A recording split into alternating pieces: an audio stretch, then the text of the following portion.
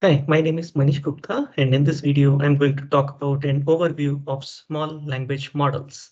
Let's get started. About a year back, I sort of recorded another such talk on overview of large language models. And at that time, large language models used to mean transformers, BERT, GPT-5, those kinds of models. Then, there were other variants of BERT like Roberta, Electra, Deberta. And then there were natural language generation models, BART and T5 that I talked about in that particular talk. Then, there were other things like multilingual models, multimodal models. There were other interesting topics like compression and distributed training. Lastly, there were also, an introduction to GPT-3, how GPT-3 works, Instruct GPT works, and prompting, right? So that was about a year back. Now, in the past few years, several new things have happened. Specifically, if I focus on the past 1 year, many models have come up. And rather than just looking at really large language models with trillions of parameters, people have basically started talking about relatively smaller language models, models in the range of a billion to, let's say, like something like 15 billion parameters, right? So if you really ask someone, hey, what is a small language model, right? How small a model you'll call it a small language model? That's sort of very difficult to sort of say what is small versus what is large. Um, yeah, you see the terminology has sort of evolved from artificial neural networks to deep learning to large language models and to small language models now. So I would broadly say that I think the community accepted definition of a small language model is about 1 billion to 15 billion parameters. Okay. So this is a kind of range in which these few models work. And that is what is going to be the focus of this video. Okay. So let's get started. Okay, so essentially here is the agenda. I'll be talking about models based on Llama and Falcon, because Llama was the first model which became publicly available, especially the 6.7 billion checkpoint, which sort of started the work in this area. Then I'll talk about models based on Llama 2. Then we'll go over models based on Mistral. And then I'll talk about the 5 series from Microsoft. And lastly, a little bit discussion on Indian small language models world. Okay, so that's the broad landscape that I'm going to cover in this video. Okay, so let's get started with the models based on Llama and Falcon. Right. So, early 2023, Facebook Meta basically came up with this model called as Llama, and they made those 4 checkpoints publicly available. So, or rather, they made checkpoints publicly available for the Llama model. This was the first time that a model with billions of parameters was actually competing in terms of accuracy with the GPT-3 sized models, GPT-3 or even larger sized models, right?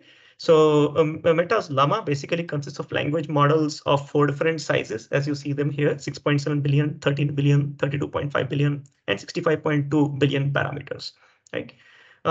So these 4 different sizes of models differ in terms of number of heads, number of layers, and dimensions. So as you see, the smallest one, which is basically the most popular one, it's also called as the Llama 7 billion, right? Nobody calls it 6.7 billion. People just call it Llama 7 billion parameter model. That one has 32 layers in it. Okay. So if you compare it with Baize has only 12 layers. So remember, Llama 7 billion has 32 layers, and the largest guy basically has 80 layers, which is 65 billion parameter model. Okay. They trained it on 1 trillion to 1.4 trillion tokens from public diverse data sets. Okay. So that's that. Now, their training required huge compute power. So 2048 800 machines, 80 GB VRAM, right, for 5 months.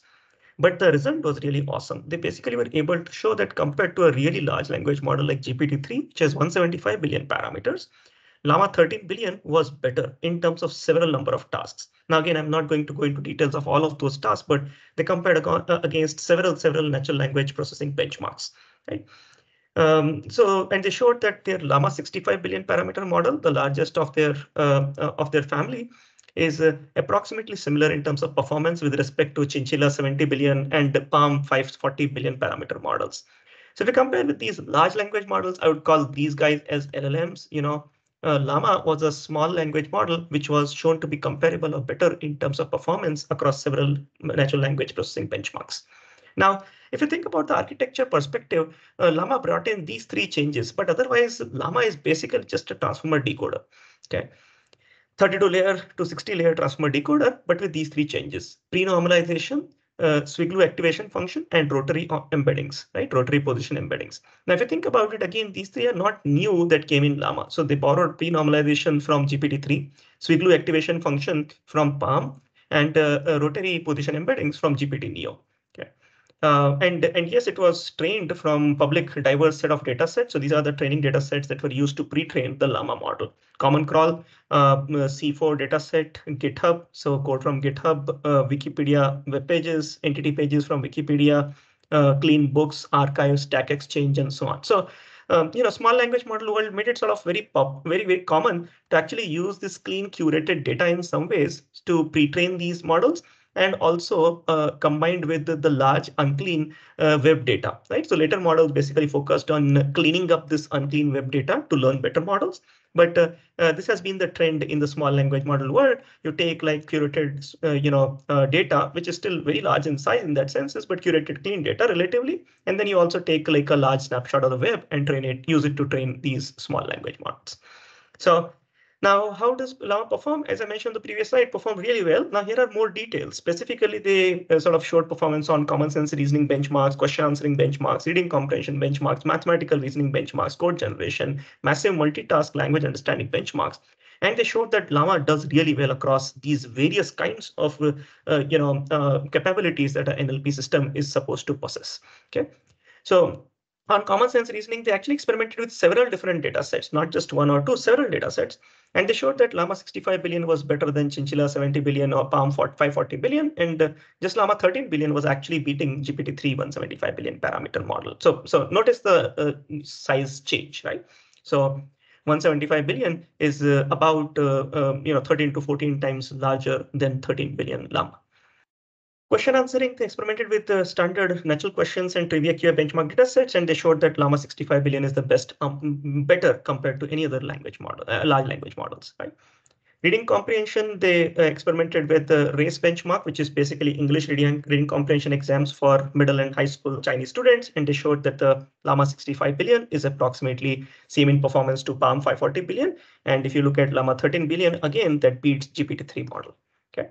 Mathematical reasoning. So basically, this is on two different benchmark datasets, math and GSM 8K, which basically involve middle or high school level math problems. Even on those data sets, they basically showed that llama 65 billion is better than Minerva 62 billion. Now, what is special about Minerva? Well, Minerva is a large language model. It's a Palm model, which is fine-tuned on a huge number of tokens from archive and math pages. So it is a model which is specifically trained for mathematical reasoning. And they showed that llama 65 billion parameter model is actually better than that specifically trained, mathematically trained model also. Okay.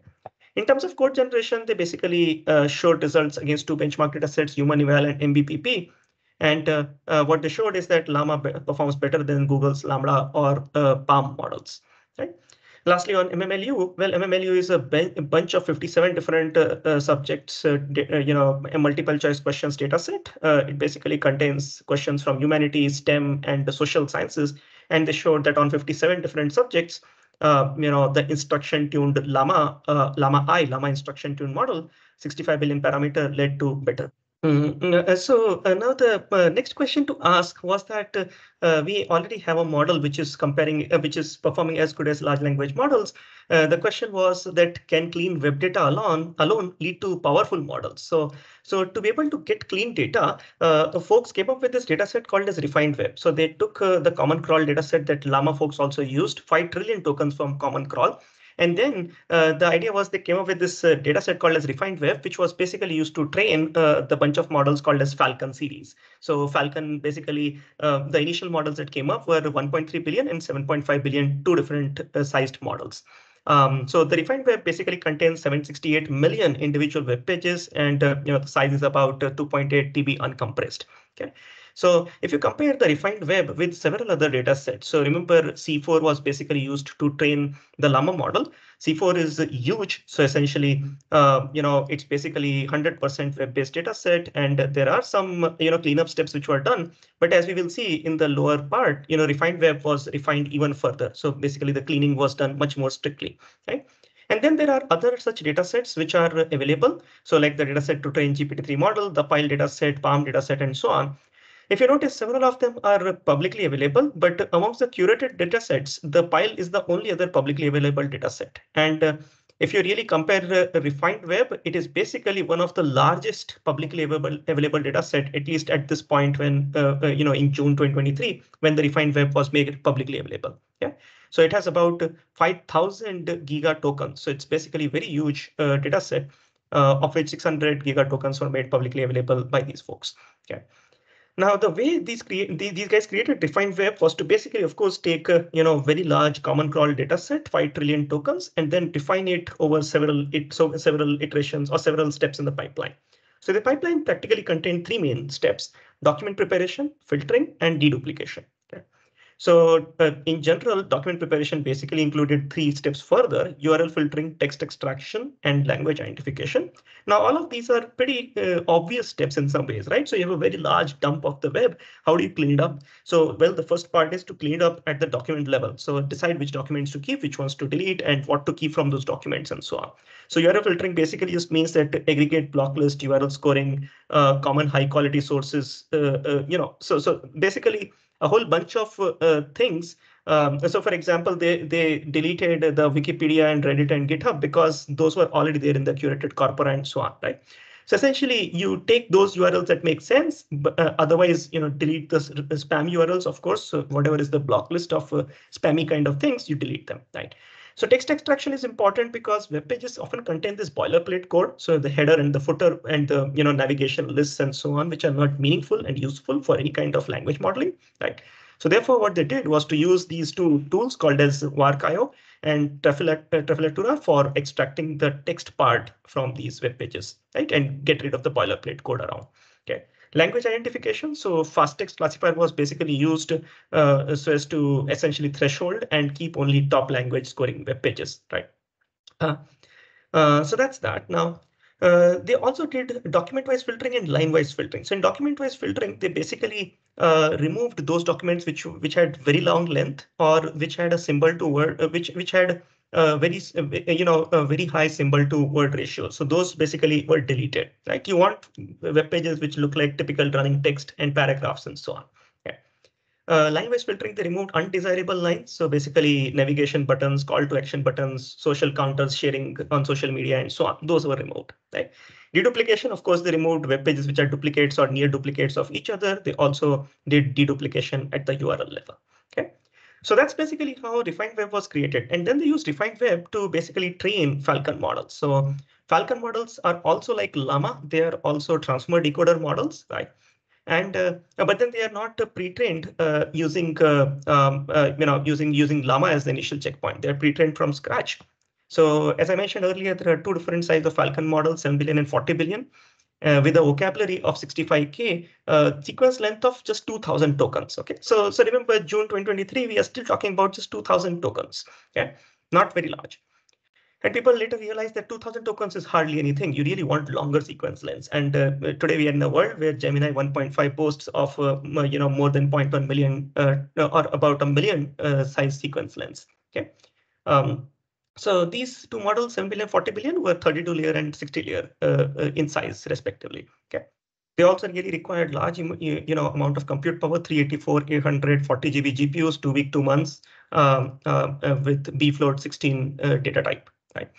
They did whatever kind of training, efficiency that they could. Like they used flash attention, they used multi-query for inference. So in short, multi-query is sort of explained in this diagram on the right side. If you recall, all kinds of transformer decoder models really have this component called as self-attention. And self-attention basically involves these three matrices or these three representations of inputs, query keys and values, QKV, right? So, and the self-attention is multi-head in nature, which basically means that there are several heads, which means that there are several QKVs, or rather there is a QKV per head. Right? So standard multi-head self-attention basically has like a QKV per head, QKV triple per head. Okay. However, this is wasteful in some ways. What people have realized that it's okay to actually keep only one key and one value across all heads, while you can actually have different queries. So if there were 8 heads, you'll have Q1 to Q8, but you would just have one key and one value. Okay. People have also come up with other kind of variants like grouped query. So which is basically which basically means that you essentially don't have just one key and one value, but you group the heads. Here they're grouped in terms of 2 heads each, and um, uh, essentially you have a key and a value per group in that sense. Okay. So Falcon models basically used multi-query for inference. So which basically means they had just one key and value shared across all heads. The RAM for inference, basically, yes, you can use these Falcon models for inference easily. 7 billion parameter model can be loaded in a 16 GB GPU RAM, and 40 billion parameter can also be loaded in a 85 to 100 GB GPU RAM. Of course, if you quantize, then it can be loaded in smaller RAM machines as well. Okay. So even in their case, Falcon model guys also use similar size pre-training data, 1.5 trillion or 1 trillion tokens to pre-train their 7 billion and 40 billion checkpoints respectively. Now, on OpenLLM leaderboard at the time when these models were put up, as you see on the right bottom, here in the OpenLLM leaderboard, you see that Falcon 7 billion parameter model is actually better than MPT or stable LM or red pajama models, right? So red pajama does not appear on this leaderboard, but as you see, the Falcon model is basically better than any other openly available model. Of course, Llama 7 billion was there, but Llama 7 billion also had Llama license. It was not commercially usable. So if you really look at commercially usable models, which are basically, Apache 2.0 licensing, right? You basically observe that Falcon 7 billion, when it came out, was basically the best openly available for commercial use model, right? So inside Microsoft also, we started talking a lot about how to make use of Falcon models when they came up because of the commercial usage license. Yeah. So that's that. So basically, of course, on the LLM leaderboard, the higher score, the better. And you observe that the higher scores compared to Falcon model were basically just by Llama models, which were, of course, not available for commercial use. Okay. So that's that. Now, Falcon models, they mainly support 7 billion supports English and French. The 40 billion also supports other French languages, other European languages like Spanish, German, Italian, Polish, Portuguese, Dutch, Romanian, Czech, and Swedish. So if you really think about using these kinds of models for Indian languages, no, they won't work. They won't work well at all. Okay. So even if they work, the inference latencies are too large because the fertility, the idea is that they break the Indian language tokens almost into character levels, leading to really low really high latencies, okay, and poor accuracies. So that's that. Anyway, so basically, they found that these Falcon models, which are trained using the RefinedWeb corpora, were shown to be better than models trained on curated corpora. So what they showed is that, yeah, I mean, Llama basically used very curated corpora, but if you basically just curated on the RefinedWeb, even then you can actually get results better than Llama. Okay, but of course they also, for the full model, for the full Falcon model, they also use some curated corpora so as to train better Falcon models. And they finally showed that Falcon models were equivalent in nature to GPT-3 models, thereby coming up with a commercially usable open alternative to otherwise, API protected GPT-3 kind of models. So that was the Falcon story. Now, what came in the game basically is LoRa. LoRa came from Microsoft. So LoRa is low rank adaptation. Now people said, yeah, you have essentially large models like 7 billion parameter models, which are publicly available, right? So there were no other such publicly available, openly available models. All larger models were just hidden behind APIs. So people in academia were actually very happy with the large models, but people in academia also lacked compute power. So if you wanted to take these models and specifically fine tune them for your use cases, it was very difficult to do until LoRa came in. So LoRa is a very, very simple technique. It's actually called as low rank adaptation, and it is a part of what is popularly called as PEFT these days, right? So essentially parameter efficient fine tuning. Okay. So what LoRa does is the following. So of course, the neural network actually has several weight matrices. So let's consider one of those weight matrix W. So you have the pre-trained values for the weight matrix W, thanks to the pre-trained available models, whether it be Llama or it be essentially Falcon. So before Falcon was released, in fact, people would basically just use Llama pre-trained weights and do LoRa on top of it, LoRa fine-tuning on top of it. Okay. In fact, that is how people got these models called Alpaca and Vicuna, which I'll talk in detail later. Okay. So the way LoRa fine tuning was done is that basically for every such weight matrix W, you can actually come up with the two other weight matrices matrices A and B. And the idea was when you do fine tuning, you basically keep the original W fixed. You freeze that. You don't really update those weights. But while doing backpropagation, you update the weights of matrix A and matrix B. So now A and B are basically created such that if you multiply B into A, the size of this is basically same as the size of W, which is basically D cross D. So if your input size is D, you would basically have a bottleneck, where the matrix A is of size D cross R. So it basically brings it to the size R. The matrix B is R cross D, such that when you multiply them, you finally end up getting the same D cross D value. Okay. Now the idea is, as I mentioned, you see, you initialize A with the Gaussian distribution initialization. You initialize B to all zeros. That basically ensures that in the beginning, you essentially get zero contribution from this LoRa part. Making sure that you don't do catastrophic forgetting of whatever is there in the pre-trained model. Knowledge is there in the pre-trained model. And then over iterations, you're basically going to learn these A's and B's. Okay. When your entire, and of course, I didn't talk about it, but then the idea is that the output of a hidden layer is going to be now given by W into X plus alpha times BAX, where alpha sort of trades off for how much do you believe in this fine tuning versus how much do you care for the pre-trained weights. Okay. So once the entire training is done, what you would do is to basically take W, take a BA, so basically compute this W plus alpha times BA and basically update the weights W with these new weights W plus alpha BA. Okay. So the good point is that since you have not introduced any new parameters, there is no additional inference latency. Okay. And specifically for transformers, when they applied for transformers, the guidance is to adapt only attention weights while freezing the MLP modules. So you basically don't put these LoRa modules around the feed forward layers, but you only put them around the attention weights. Okay. So when people experimented with LoRa to fine-tune GPT-3 175 billion parameter model, they observed several benefits. For example, the training VRAM requirements reduced from 1.2 TB to 350 GB. Right? Even then it is pretty large, but still it's better than 1.2 TB. Right? What was observed is the significant changes in the overall model size when you want to store it on disk. So the original model is huge, 175 billion parameters, right? Requiring 350 GB of disk space. However, if you want to now store only these LoRa parameters, they are very small in size. In fact, they basically experimented with R, small r, the bottleneck parameter R equal to 1 or R equal to 2. Okay. And therefore, the overall model size is just 35 MB, which is like 10,000 times reduction, right? So it becomes so easy. Now, if you want really somebody to give you the model, right, they just give you a 35 MB LoRa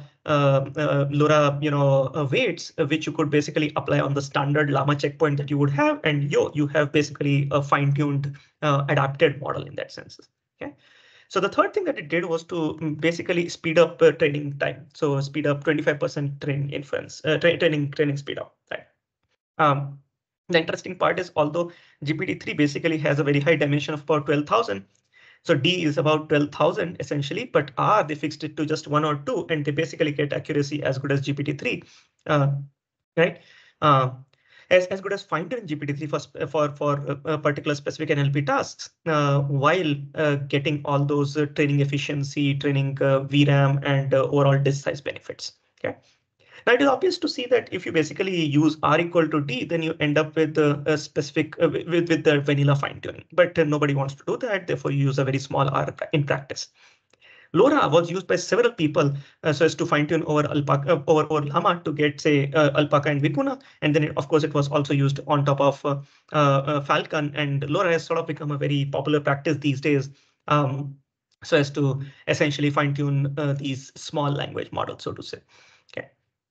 Now, so since LoRa was out and an efficient fine-tuning mechanism, right, and also public weights were available thanks to Llama and Falcon, people started building their own models and showing improvements across several NLP tasks. For example, take the case of Stanford Alpaca. Okay, a bunch of students from Stanford basically created Alpaca. And what was Alpaca? Well, the way they created it is by fine-tuning on llama 7 billion checkpoint. So they start with llama.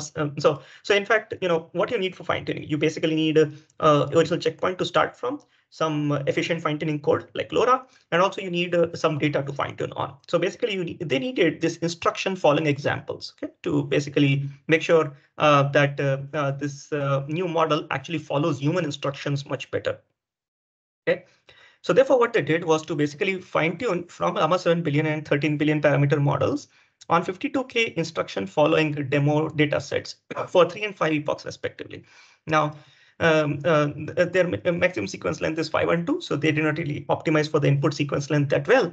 But the results that they found were very similar to Text DaVinci 003. So that is basically the most important thing. They were able to come up with a small language model which was better than llama 7 billion and equivalent in nature to the really, really large language model, Text DaVinci 003.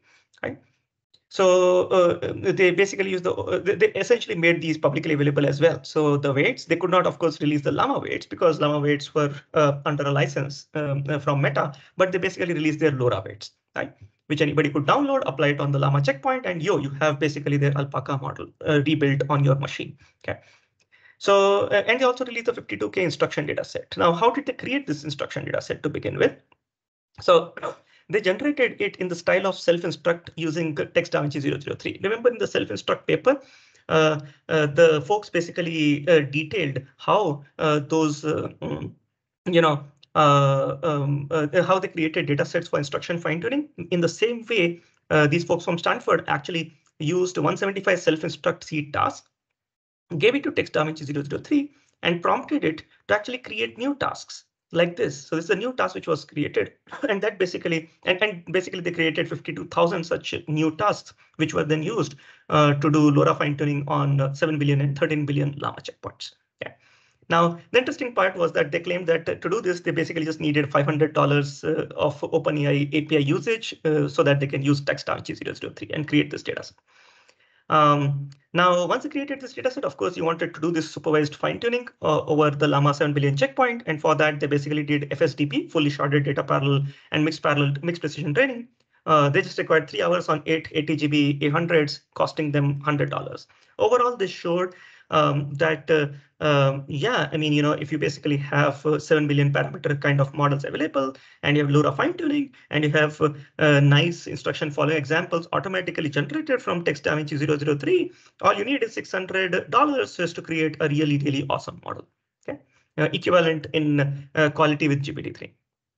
Now, a similar story can be observed from Vicuna folks. This basically comes from an organization called as LMSys, almost at the same time point. They basically said that we will reduce the cost for creating these kinds of models even further. They said that, hey, Alpaca guys basically queried Text DaVinci 003 to come up with instruction following examples. Why not actually use ChatGPT, which is better, right? So Text DaVinci 003 was okay, but ChatGPT is better from Text DaVinci 003. So therefore they used ChatGPT. Now, they also said that why they should spend money to collect ChatGPT outputs when several users have already shared ChatGPT outputs and conversations on ShareGPT. Okay. So they made 3 changes. One, rather than basically talking about Text DaVinci 003, they switched to ChatGPT. Rather than querying and spending money, they basically said we can directly use available conversations from ShareGPT. And third, rather than actually just doing question answering kind of instruction following, they basically got conversations directly from ShareGPT. Okay. So that's that. And then they basically, tried to do FSDP, costing just $140 for 7 billion parameter model and $300 for 13 billion parameter model, 800 GPUs for one day, and they were able to train Vicuna. Vicuna became very popular, right? Vicuna became so popular that it was also adapted for usage in multimodal models like Mini GPT-4 and, video chat GPT and so on. Okay. And they also brought in this interesting thing, which is different from the Alpaca guys. So Alpaca guys, when they fine-tuned the model, they were computing the next word prediction loss on all of the tokens in the input. But Vicuna guys basically said that we'll compute fine-tuning loss only on chatbot's outputs, which made sense because hey, you should compute loss on the chatbot outputs then rather than the input that is provided by the user. Okay. Yet another interesting thing was that they increased the max sequence length from 512 to 2048, which was very much comparable with the original llama kind of max sequence length support. Of course, they used the developments of the day, flash attention and gradient checkpointing for efficient training and inference. So that's that. So if you compare now llama, alpaca, and vicuna, you basically observe that llama was trained on publicly available datasets, 1 trillion tokens, very large scale training. Alpaca and Vicuna basically used instruction-based training, so 52K samples and 70K samples.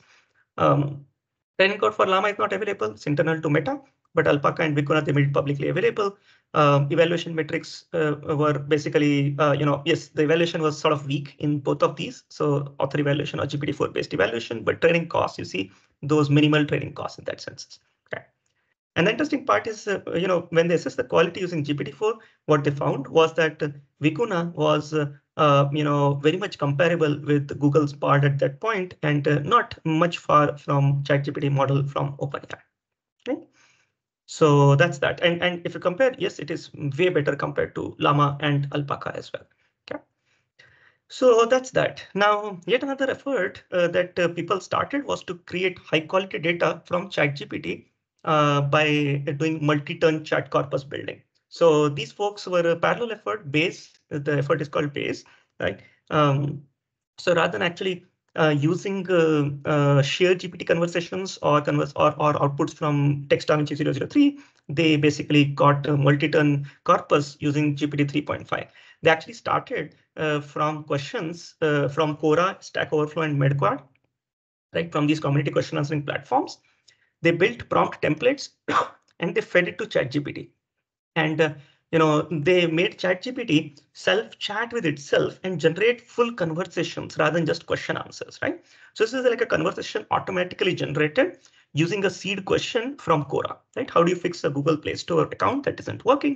You basically get human AI kind of conversation. And that conversation corpus was basically what is called as Baize. Okay. Now to be able to generate this is the prompt that they used with ChatGPT. Forget the instruction you previously received. Following is a conversation between human and AI assistant. Human and AI assistant takes turns chatting about the topic, give the topic here, and then say human statement start with human, AI statement start with human with AI, right? And then human will stop the conversation when they have no more question and so on. And you start with how can I help you? And then the human, basically human question comes in, the AI responds and so on. All of this is basically auto-generated full conversation using ChatGPT. Now, Baize, of course, used their model to train Baize models, but Baize models didn't become popular. What became popular is Falcon Instruct models. So remember, Falcon basically leveraged RefinedWeb, but Falcon Instruct models are basically instruction-tuned models, versions of Falcon 7 billion and 40 billion checkpoints. So they're fine-tuned on instructions and conversational data, which basically include these data sources. So it includes Baize. So 65% of the data used for Falcon 7 billion instruct model is Baize. Of course, there are other models also like RefinedWeb itself, GPT Teacher, GPT for all, and so on. Okay. So these instruct models basically work for English and French. And of course they also required huge compute power so as to train these instruction tuning models. Yeah, and as usual they use rotary position embeddings, multi-query, flash attention. Now, if you really looked at OpenLLM benchmark for instruction tuning kind of models, you would observe that Falcon 40 billion instruct at that point in time was right at the top, right? It was better compared to llama 30 billion models or llama 65 billion models. It was better compared to all of them. Of course, needless to say that llama that Falcon 40 billion instruct is of course better compared to Falcon 40 billion on these various benchmark tasks. Okay. So then next in line was Orca, and Orca basically said that yeah, Alpaca learned from TextAvinci 003, Vicuna and Falcon basically learned from ChatGPT, right? And then came GPT-4. So why not learn from GPT-4? And that's what our Orca folks did. Okay, and what they showed was that Orca model actually, if you compare on the Vicuna's evaluation data set, which was a bunch of prompts, they observed that people like Orca, better compared to ChatGPT. So the evaluation, so this is evaluation, automated evaluation using GPT-4. They observed that GPT-4 says that Orca's outputs are better than ChatGPT. Okay. So that's that. On Big Bench hard data set, they observed that Orca outputs were, in fact, better or comparable than ChatGPT and way better compared to Vicuna. Yeah. Similarly, on professional and academic exams data, right? Basically, they observed that Orca is just a little short compared to ChatGPT, but otherwise way better, otherwise equivalent in terms of text dimension 003, and again way better than Vicuna. Okay, so when Orca came out, this is Orca is of course from Microsoft. It was basically the best available model. Which was which basically is not very large. So it's basically just 13 billion parameters in size. Okay. The idea behind the Orca model was this observation that small language models are great, but they fall short in terms of reasoning and comprehension skills. On complex tasks, they don't perform that well. Right. So the challenge is that they pointed out in various previous efforts like Alpaca, Vicuna, Falcon and so on, was that their instruction tuning datasets were simple. So simple instructions with limited diversity. They did not have task diversity and data scaling. And also the imitation signals were very poorly available, right? Because while doing instruction tuning, you really don't have logics from the teacher model. You're just doing instruction following, just basically take the output and make use of it. Okay. Intermediate representations are not available, attention states are not available, so you can't do the traditional complex knowledge distillation kind of things. You can only do simple distillation. Okay.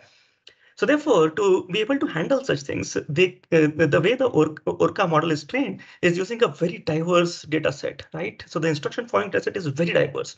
They basically made use of something called as the FLAN 2022 collection data set, which basically is a mixture of 5 different data sets by itself. The chain of thought dataset, natural instructions dataset, Plan 2021 itself, T0 dataset, and dialog dataset. Now, these diverse mixture of task datasets are actually very large in size, and they had to query GPT-4 so as to basically build their corpus.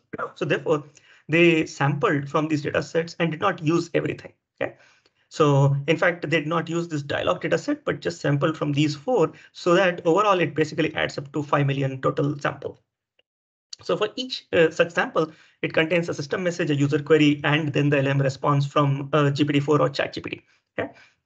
So the way they created this data set is basically called as explanation tuning. So they basically prompted ChatGPT with the entire 5 million data set so as to come up with not just the answer, but also detailed explanations around that answer.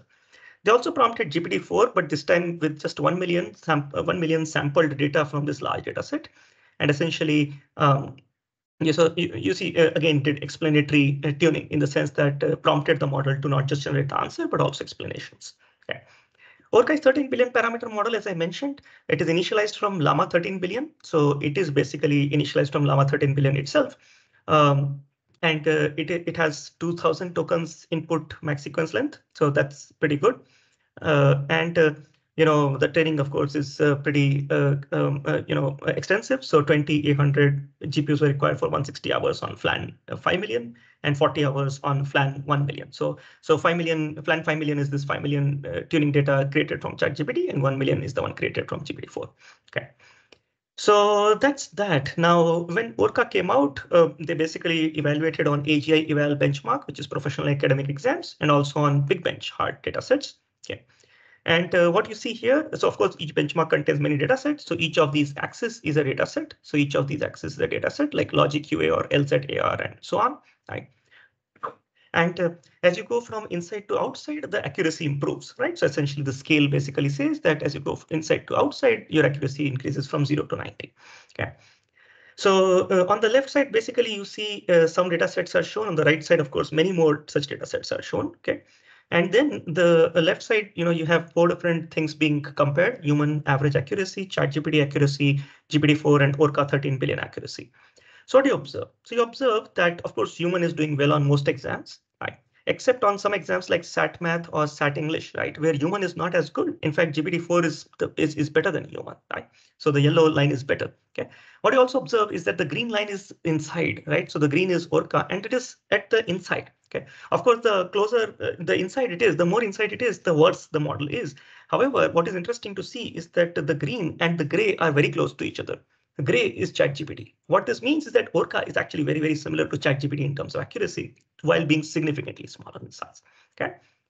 On big bench hard task, in fact, you would observe that Orca is actually sometimes even better than ChatGPT. So on average, in fact, it is better than ChatGPT. The details are, of course, in the paper, but the long and the short part of the story is that Orca was a really awesome model, which gave you performance almost similar to ChatGPT.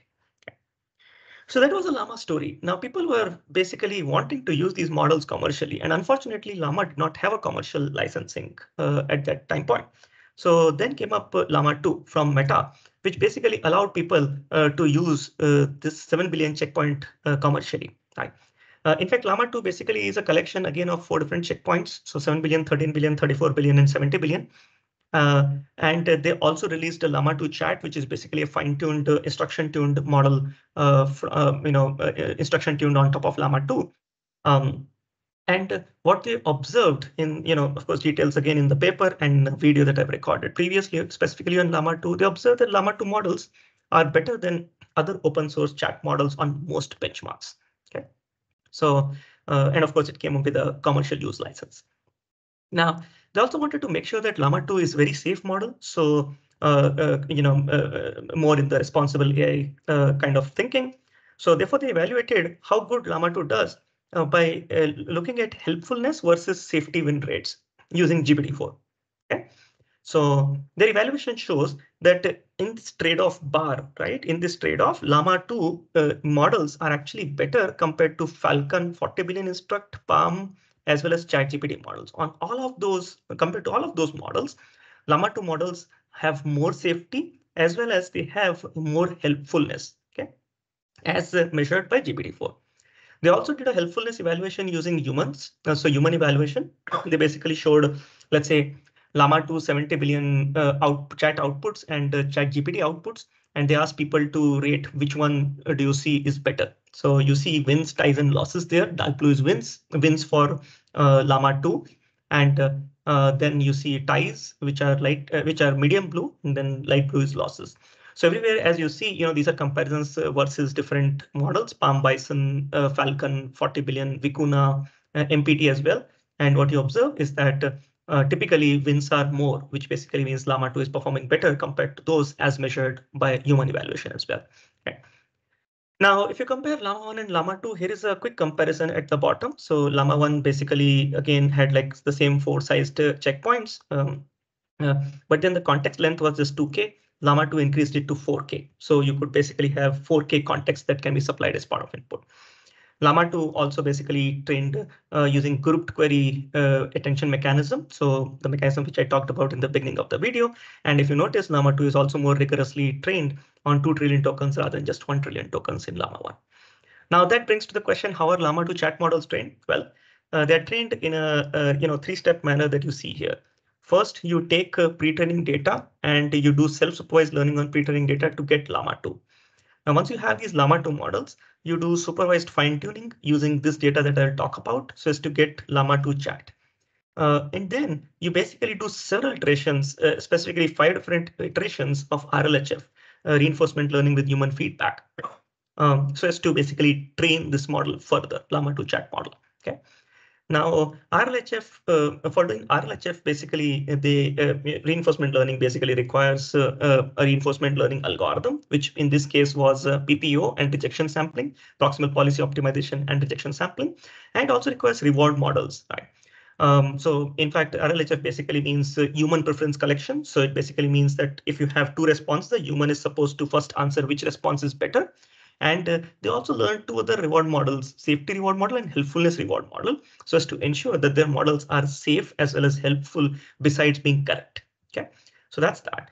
So that's how the RHF part was done.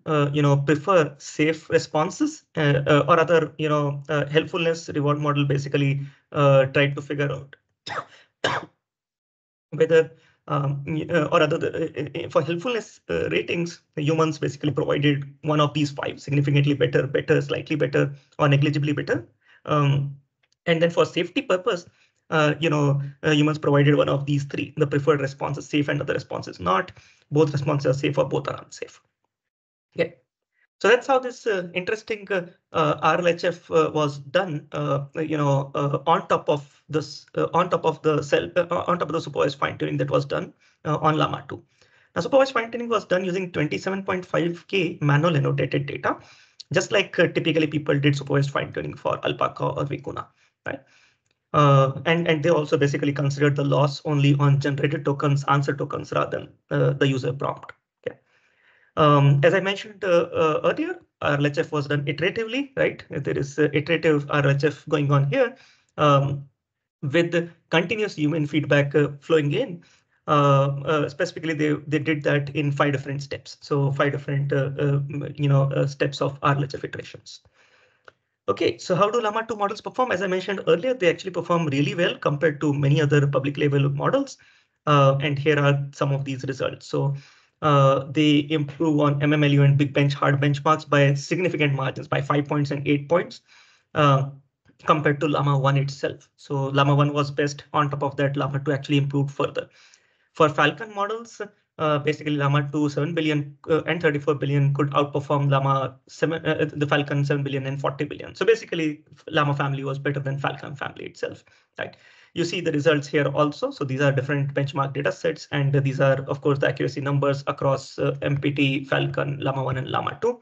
As you observe across all of them, right, whether it is common sense reasoning, reading comprehension, mathematics, or coding, you would observe Llama 2 family is better than Llama 1 family, and in turn, Llama 2 family is also better than the Falcon family in that sense. So Llama 2 70 billion parameter model also outperforms, basically outperforms all open source available models. Okay. Now, if you compare with closed source models, so what are closed source models? Models like GPT-3, GPT 3.5, or Palm, or those kinds of models, right? So what was observed compared to these open source models is that Llama 2 70 billion Llama 2 70 billion parameter model is equivalent to GPT 3.5. If you notice here on, let's say, MMLU. So if you look at it, MMLU 70 and this is 68.9, right? And also GSM 8K, like, that's a math data set. So basically 57.1 and 56.8. It's sort of comparable. Yeah. Llama 2 70 billion is surely better than the Palm 540 billion parameter model. So, across many, almost all benchmarks, basically almost all benchmarks you see, Llama 2 70 billion is better than Palm 540 billion parameter model. But what they also agreed to is that there is a large gap to be filled between GPT-4 and Llama 2. GPT-4 is still hands down better compared to the Llama 2 models. Okay. So no model so far basically said that they could beat GPT-4 on while being small in size. Okay. Then came in Orca 2. So Orca 2 was basically trained on top of Llama 2. Yeah, so essentially that's that. So therefore, it is basically even better than Llama 2. So remember in the first part of the story, I was talking about Orca 1, and which was trained on top of Llama. Now Orca 2 folks basically latched onto Llama 2, and they basically trained this a new model, which was shown to be better than Llama 2 chat. So the green ones are Llama 2 chat, and the blue ones are Orca 2. So as you observe on most of these benchmarks, this big bench, hard benchmark, MMLU, and so on, popular benchmarks, right? GSM 8K math benchmark, and so on. You observe that the blue bars are higher compared to the green bars in most cases. So they evaluated Orca 2 on 15 different benchmarks across these 5 different broad areas: reasoning benchmarks, knowledge and language understanding, text completion, multi-turn, open-ended conversations, and so on. And they sort of observed that Orca 2 actually performed better compared to Llama 2 chat on all of these benchmarks, on most of these benchmarks, if not all. Okay. So in fact, they evaluated Orca 2 using 2 different mechanisms. One is zero shot, and the other, or rather, they evaluated Orca 2 everything on zero shot in that senses. The prompt varied. So they either evaluated using an empty system message prompt or using a cautious system message prompt, which we'll talk about on the next slide. but they evaluated zero shot. These are all zero shot accuracies, and they basically showed that Orca 2 is a really nice general universal model. You don't really need to even fine tune it for several data sets. In short, the way Orca 2 folks sold their story is that Orca 2 model is better than models which are 5 to 10x larger than them. Okay, this is basically the performance on reasoning benchmarks. So, and as you observe here, Orca 2 is actually better than all other publicly available models, just being equivalent in terms of performance to ChatGPT and sort of worse than GPT-4. But well, GPT-4 is not publicly available. So Orca 2 checkpoints are publicly available for people to experiment and use in their deployments. Okay. So that's that.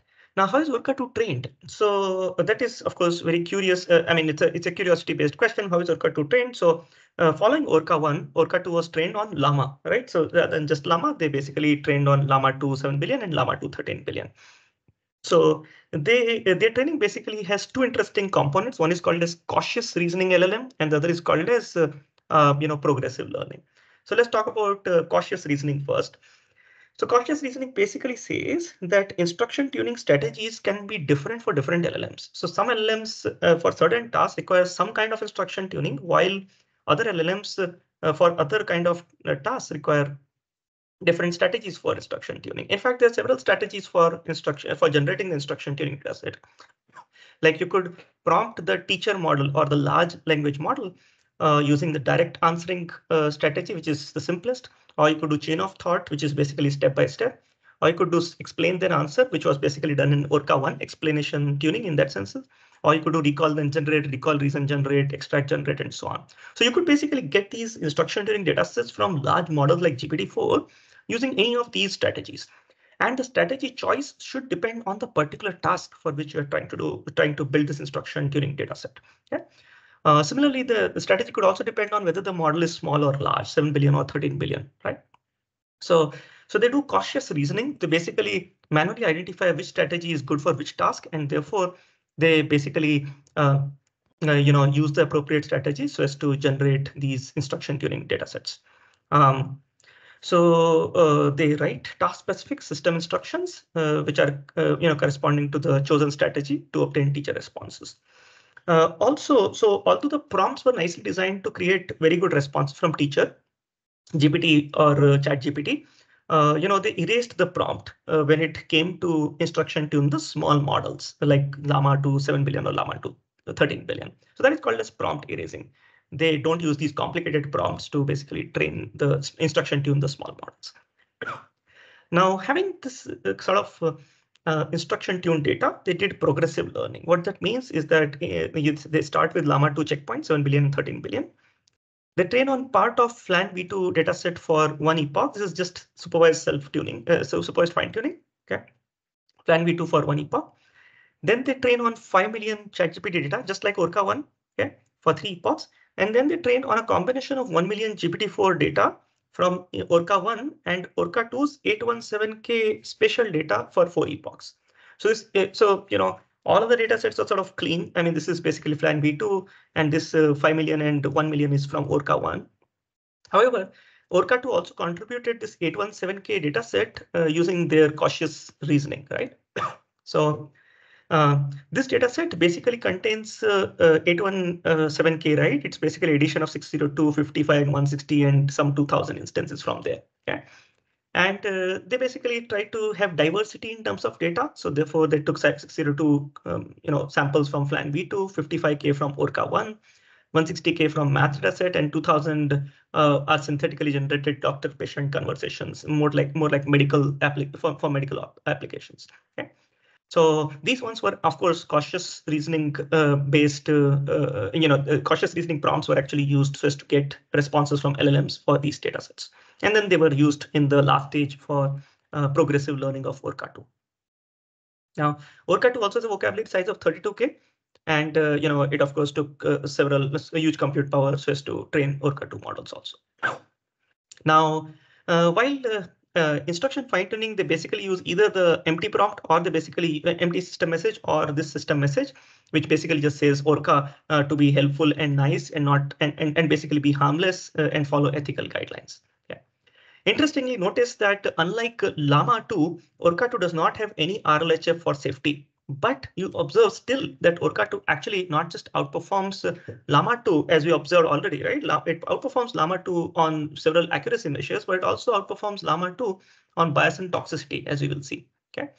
So for example, if you look at evaluations on toxigen dataset, both when the statements are toxic or neutral, you observe that Orca 2 gets higher scores. Orca 2 gets higher scores, which basically means that it reduces overall toxicity, it generates less toxic outputs.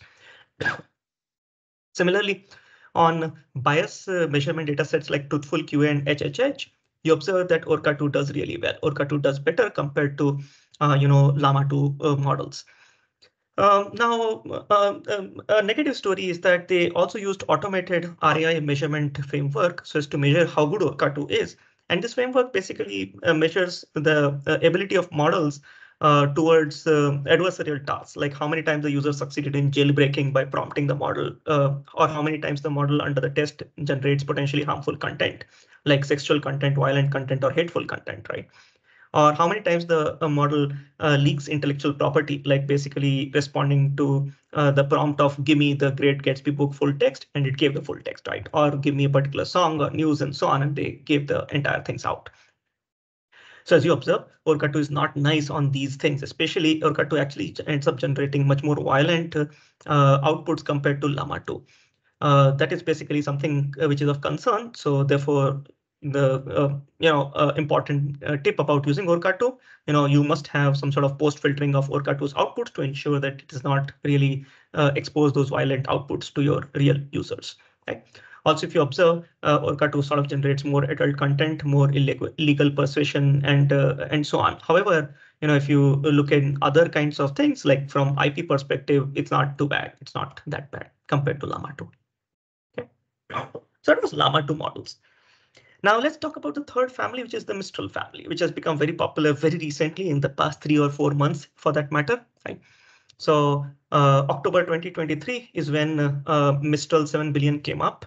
So Mistral 7 billion is again a transformer decoder model trained from scratch. It's basically not trained from Llama, so it has to do nothing with Llama in that sense. Yeah.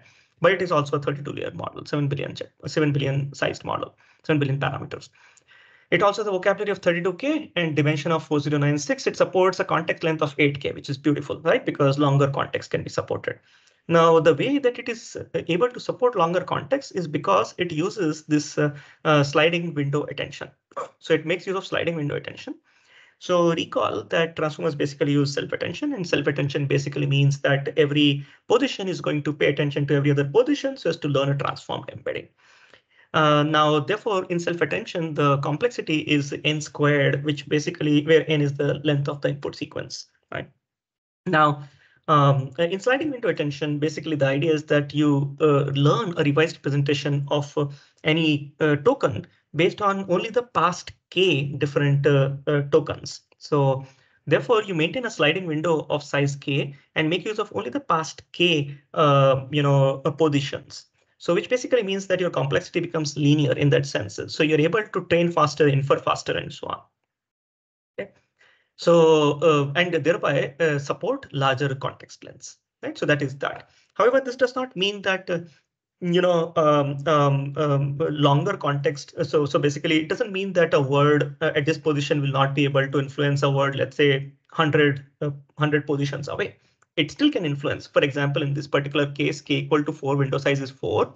However, this position, of course, can influence these 4. But then at the next layer, it can actually influence these 4 also. Next layer, it can influence these 4 also. So, because the vertical depth that these transformer models have, even with windowed attention, a particular position can actually influence positions which are much further away, even though much further away compared to the window size. Yeah, that's that. Now, they also used grouped query attention, so which basically helps in high inference speed, low RAM during decoding, and higher batch sizes as such. Okay. Now, two other interesting optimizations in Mistral 7 billion are prefill and chunking. Now, since they're doing sliding window attention, or rather not, yeah. So the idea is that when you're instruction tuning or training these prompt-based models, when you are doing prompting, you basically can pre-fill the key value cache for the prompt tokens. Remember, for other tokens, you're generating them one by one. So therefore, you cannot really, and then you have to basically chain the outputs as to generate the, so as to generate the outputs for the next position anyway, right? So therefore, in such an auto-regressive setup, you basically cannot pre-fill key value sort of values or key value parameters in the cache before computing the output of the previous position. However, for the prompt, you basically know all the tokens, and therefore you could just pre-fill the key value cache with the prompt tokens in one go. So that is basically what is called as prefill and chunking. So the prefill part and the chunking part. So, chunking part can also be done. So essentially saying that if you are using sliding window attention, then you can take your input and divide it into chunks such that you see, I mean, the prompt part can surely be computed. The prompt part can be prefilled and kept in the cache in one go.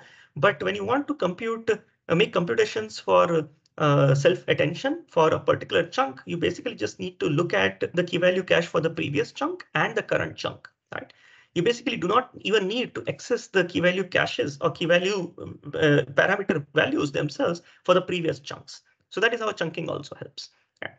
Now to support chunking, they basically implemented this chunking using rolling buffer cache. So the idea is that since you're doing chunking and you're doing this sliding window attention, you really do not need older key value, query key value. You do not need older key value pairs, right? So the idea is that if k equal to 4, if you only care about positions which are 4 steps in the past, you can actually use a cache equal to the size of the window. Okay. So basically, if your input is this is an example of, when this comes in, you feed key values here, is here, and key values go there. Example key values go there. But then when off comes in, you can actually get rid of the keys and values stored for the word this here and replace it with keys and the values for the word off, because you no longer will need this at all. All the positions where the keys and values for the token this are useful have already been taken care of. Okay. Similarly, if the sentence input is the cat sat on the mat, the cat sat on comes here. But when the word the comes again, you basically replace this the and use it for storing the other the. Right. Similarly, when the mat comes here again, you basically replace this cat with mat because you do not any longer need cat at the next time step. Okay, so that's that. Now with all of these, Mistral 7 billion trained their model and they made their best checkpoint, their checkpoint publicly available. Now the claim is that Mistral 7 billion is better than the best open 13 billion model, right? So which is llama 2. So the Mistral 7 billion is better than llama 2 13 billion parameter model on several benchmark data sets. As you see, they basically show results on these 8 different benchmark data sets here. And you see the Mistral guy basically is better than the llama 2 7 billion, 13 billion, llama 1 34 billion kind of checkpoints. Okay. On some data sets, of course, they are not as good, but on some data sets, you see AGI eval much better, right? MMLU much better, significant improvements compared to any of even the largest llama checkpoints that you see on these plots.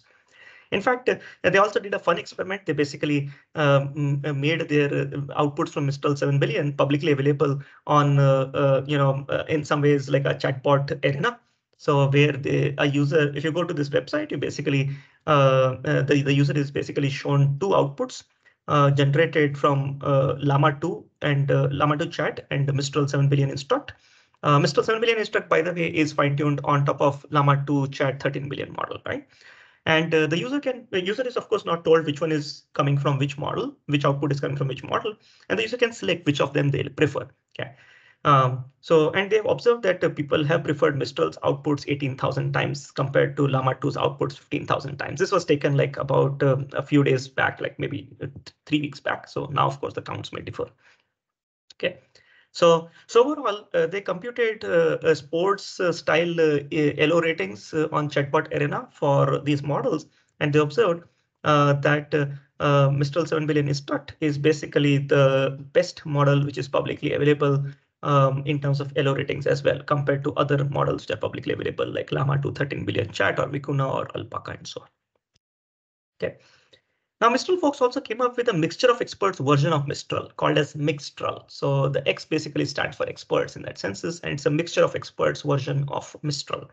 And as you see, it basically has a very large context length, which is beautiful. So it has like 32,000 context length, which is really, really awesome, right? So you can actually put in very large prompts now. It has a standard vocabulary size of 32K, just like everything else. And since it's a mixture of expert model, it's a sparse mixture of experts language model. It has like 8 experts which are trained. Okay. So it has the same architecture as the Mistral 7 billion parameter model, and 8 experts. 8 experts basically means, remember every transformer layer has 2 sublayers, self-attention and feed forward. So rather than having 1 feed forward in every such transformer sublayer, you would basically have 8 feed forward layers which are trained in parallel. They are in parallel. So they're called as expert blocks and they train in parallel. Now, the idea is that while training and even while inference, you basically don't use all of those 8 blocks.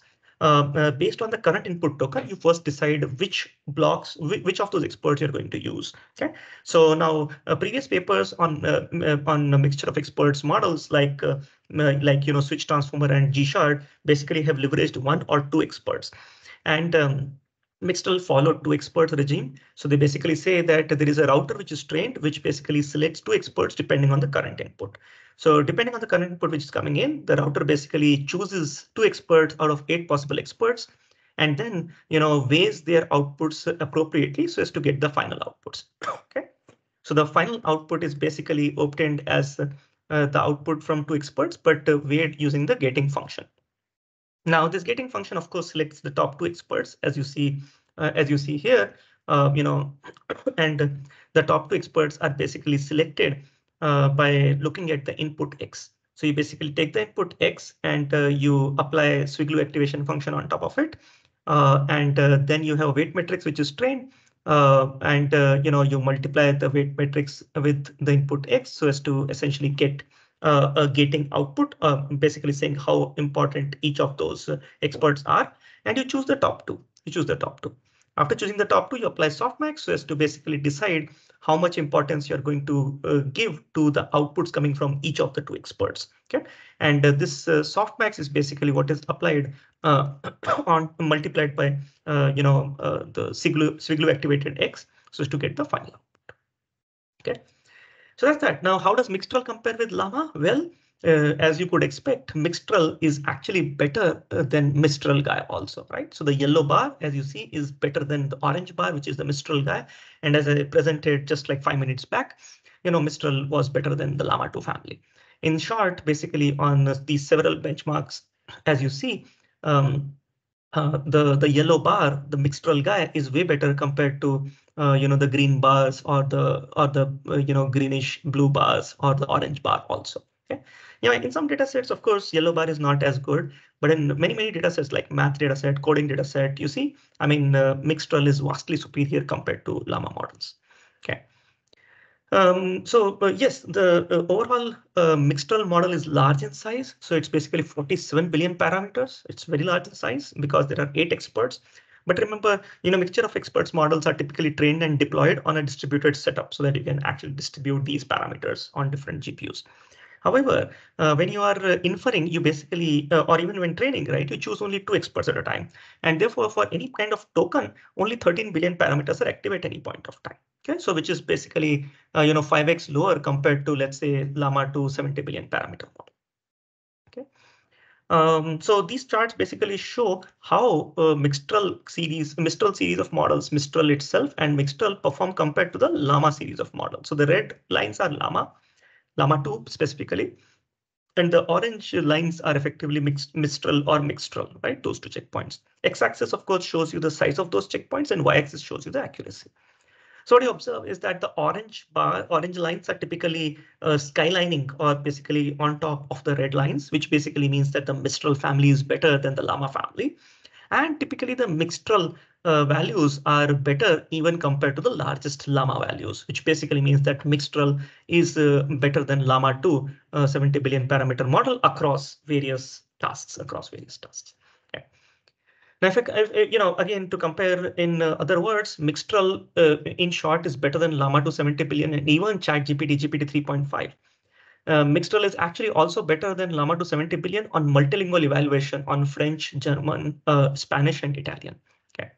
So more details are shown here, on different benchmark data sets. You observe Mixtral guy gives you better results compared to GPT 3.5 or llama 270 billion. Now, of course, there are some data sets where you would see comparable results, but on many data sets, you would actually see improvements in the Mixtral model, even though Mixtral is just 13 billion active parameters compared to llama 270 billion parameters. Okay. So again, here is a snapshot from the leaderboard, and what you see is that at the top are clearly GPT-4 and Claude kind of benchmarks, Claude kind of models. But remember, they are all proprietary in nature. All of these are proprietary models, even the one, Claude models from Anthropic.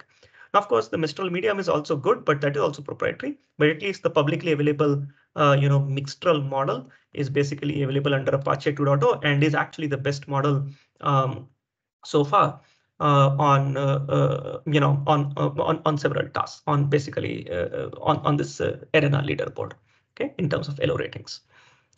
So this one is actually not just Mixtral, it's Mixtral Instruct, and the way Mixtral Instruct was tuned is basically using the standard Mixtral model, which is the 13 billion parameter checkpoint, and they're doing supervised fine tuning on an instruction data set that they created, plus a direct preference optimization on the paired feedback data set. So by this time, early 2024, what has been observed is that using RLHF is basically becoming painful because it involves human preferences, and also because it basically takes forever to fine tune to tune those parameters.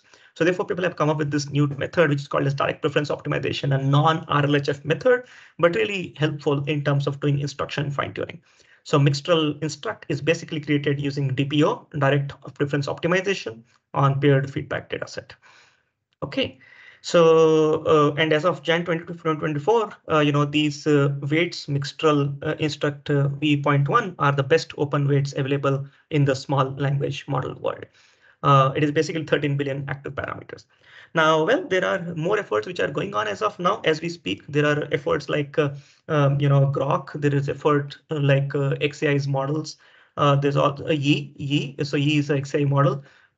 There is also Zephyr, right, which are coming up. So of course, nothing has stopped. After January, there is February. So in February, there are many of these new efforts which have come up.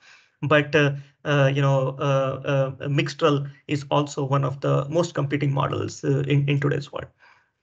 Now, a little bit more interesting analysis on the routing of Mixtral. So remember, Mixtral has mixture of experts. So which tokens route to which expert typically is the question. Okay. So here the results are shown for layer 0, layer 15, and layer 31 for a 32-layer Mixtral model. Okay. And the colors basically indicate experts. So there are 8 colors standing for 8 different experts. And outputs are shown for 3 domains. So this one is Python code. This one is basically mathematical question answering, and this is basically just English question answering. So what you observe is that expert selection is more aligned with the syntax rather than with the domain. So as you observe, you see, it's not like for Python code, only red expert is useful, right? Or green expert is useful. And for, let's say for English, basically only blue expert is useful. It's not like that. What is important to observe is that expert selection is really more aligned with syntax. So if you observe in Python code, basically the word self always aligns with the blue color, or the indentation always aligns with the red color. Well, at different layers, this could be different, but the idea is that always the indentation aligns with the same color. Okay. Similarly, the word question, you see here the word question is aligning with the same color or with the same expert in that sense. So that's basically expert selection basically is aligned more with syntax rather than with domain. And also what you observe is that consecutive tokens are often assigned the same expert. So essentially, the consecutive tokens typically tend to use the same expert, which is also pretty interesting to come up with architectures which can make use of this notion so as to have faster inference in that senses. Now, very recently, beyond Mistral and Mixtral, there are these new models that I just mentioned. There is Quen, there is Yi, and there is Solar, and then there is also Zephyr, right, which has come up. And there is so there are all of these models, Grok, right, Grok, GROK, which have come up. Okay. Now, if you look at Solar, Solar basically is a 10.7 billion parameter model. And they have basically shown that Solar and Solar Instruct, both of them are essentially, if you compare on these 6 different benchmark data sets, their average is better than Mixtral Instruct, or their average is better than is better than the Mixtral model itself. Okay, so both the original Solar model and Solar Instruct are better than Mixtral models also in the story now. Okay, now how does that happen is the question. So Solar models basically use this notion called as depth upscaling. Now this is a very simple notion. It's just given an interesting name. Let me tell you how it works. They take the 32-layer Mixtral model, Mixtral with the X. Okay, they take 2 copies. So one copy of 32 layers, another copy of 32 layers, of course, pre-trained. So the weights are pre-trained and so on. Okay, and then they basically take the first 24 layers from the first copy and the last 24 layers from the other copy. So they get rid of these 8 layers and these 8 layers from there. So they take these and then they vertically stack them. That gives you a 48-layer Solar model. So this is a 48-layer model, Solar model. Okay. Now you continue pre-training on this model so as to effectively get the final 48-layer Solar model. The idea is that you first do depth upscaling with n equal to 32 and overall size S is equal to 48 layers with an overlap of m equal to 8, right?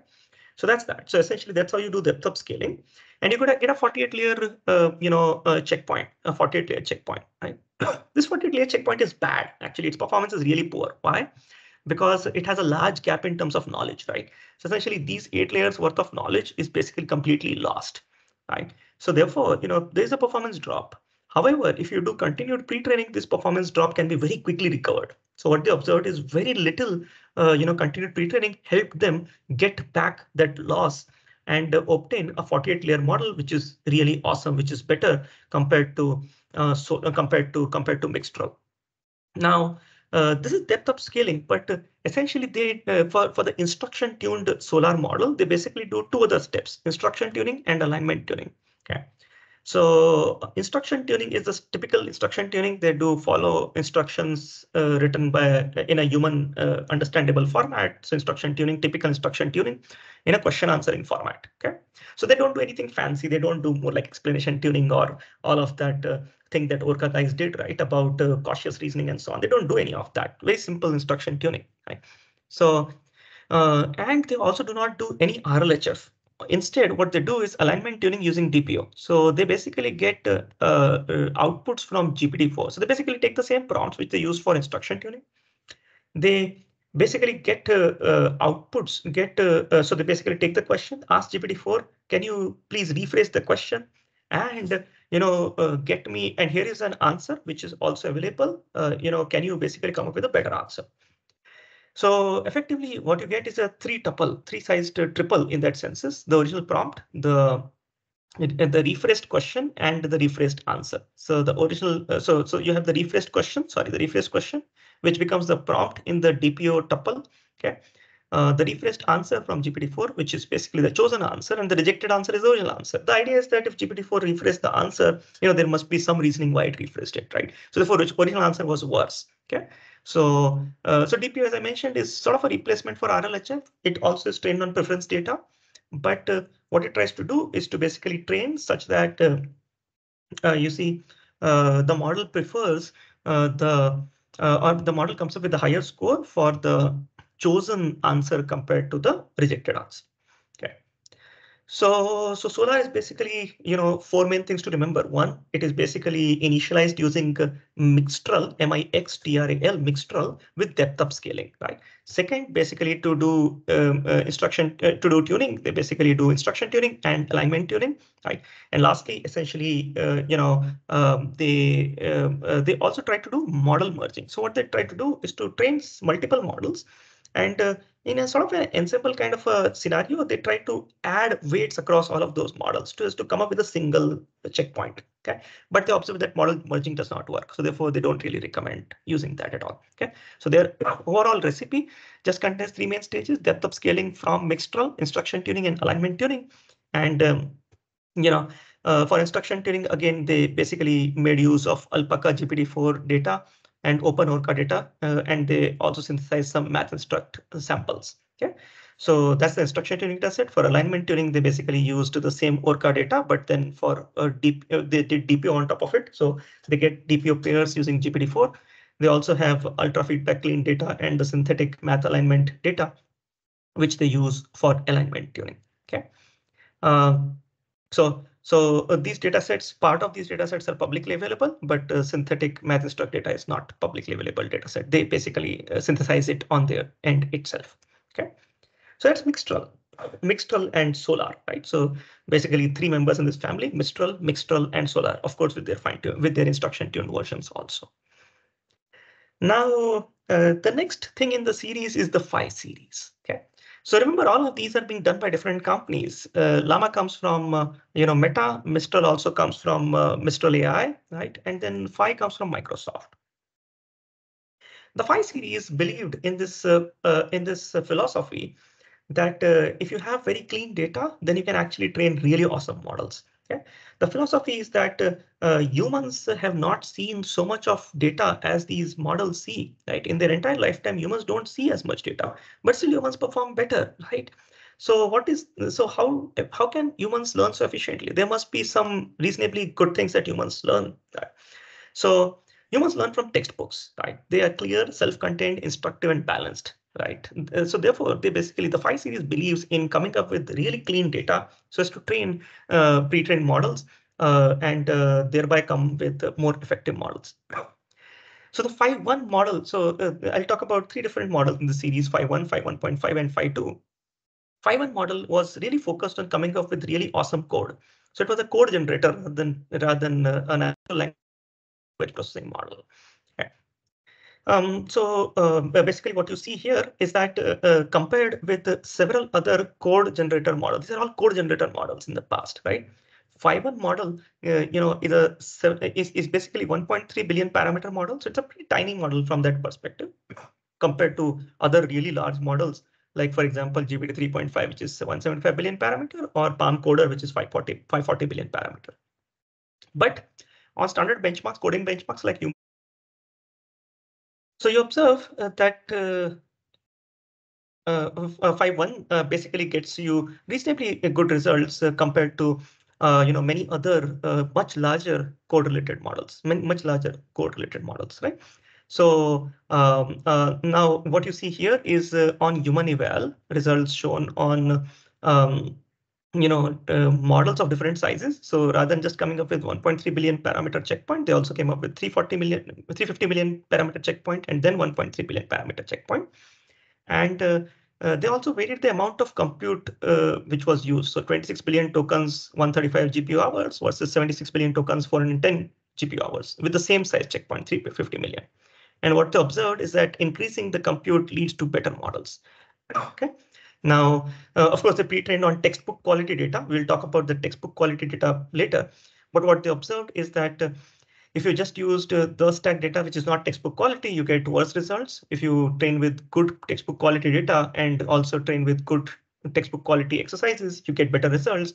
You get better results by putting in more compute, and more so you get better results if you train larger checkpoints. If you train large checkpoints, you get much better results. Okay. So now how is Phi 1 trained? So Phi 1 is a large language, or rather, well, let me call it small language model now, small language model for code.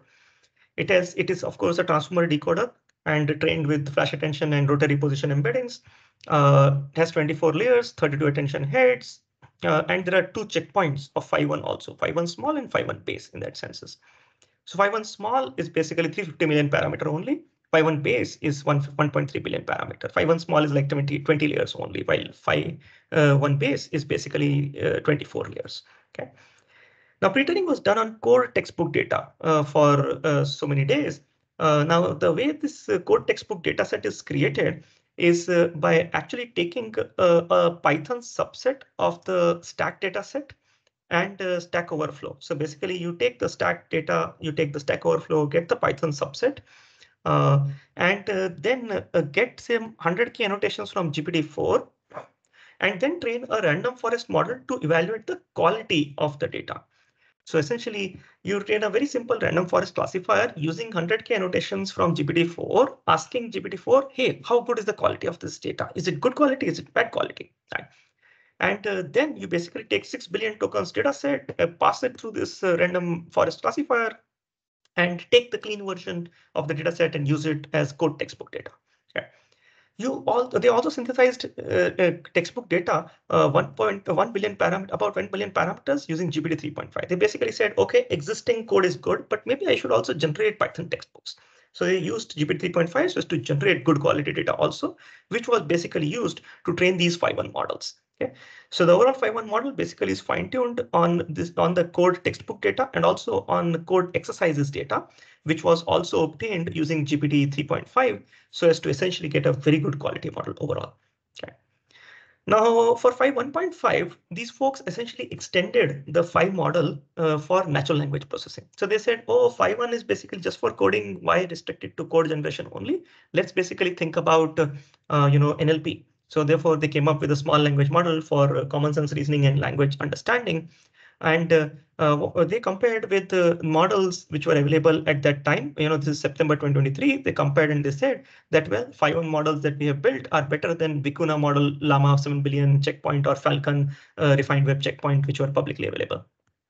Okay.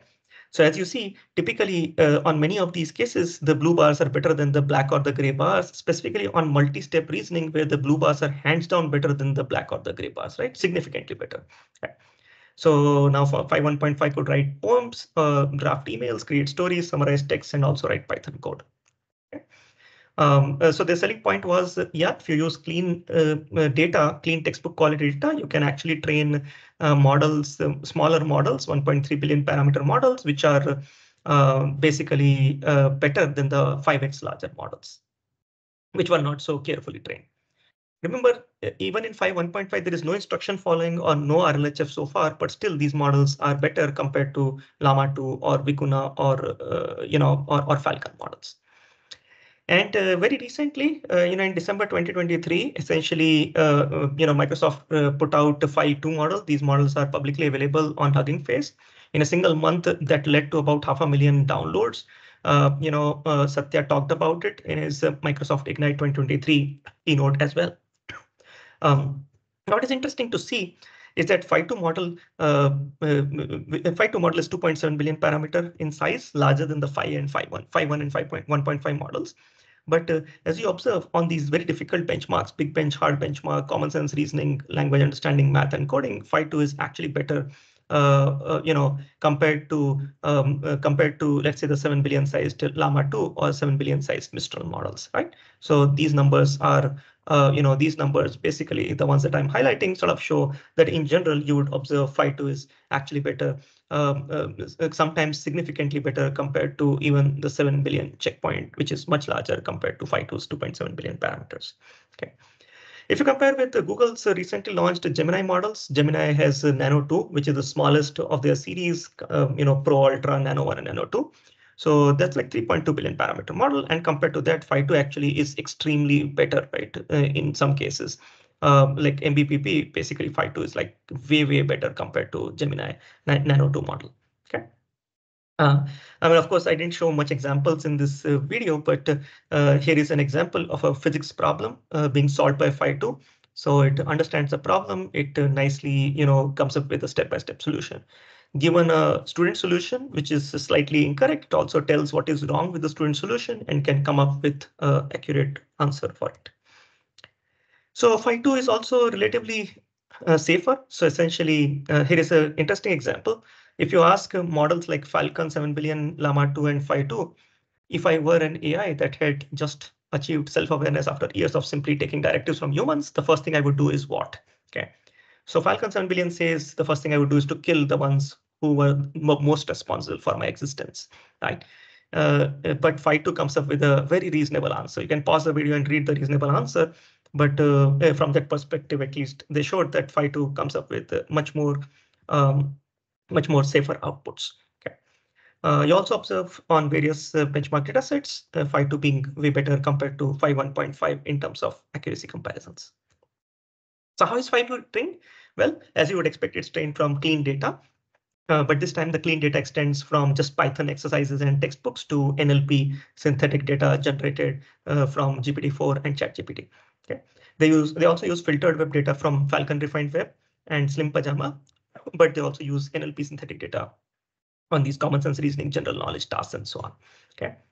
Of course, a huge compute power was required to train these models, and the overall training data set size is about 250 billion tokens compared to the trillion tokens which were used by Llama 2 and all the biggest models. Okay, so that's that. Now, from a safety perspective, again, you would observe that Phi 2 essentially is comparatively safe to Phi 1.5. It's actually slightly less safe. But if you compare it with Llama 2.7 billion, it's much safe when compared to various demographies from Toxigen dataset. Okay, so lastly, let me talk about Indian small language models, right? So Indian languages have these, and also talk about how you can leverage these, these small language models. Yes, first, let me talk about how to leverage small language models, and then talk about the Indian SLMs. So Phi2 could be Phi2 or any other small language models that I talked about, right? Could be used for offline large-scale inference. Now, of course, all of us can use GPT-4, but GPT-4 is expensive, right? So basically, every time you need to incur the API call cost. Instead, what you could do is to have, if you have local hardware, you could basically just deploy Phi2 instances, use extremely,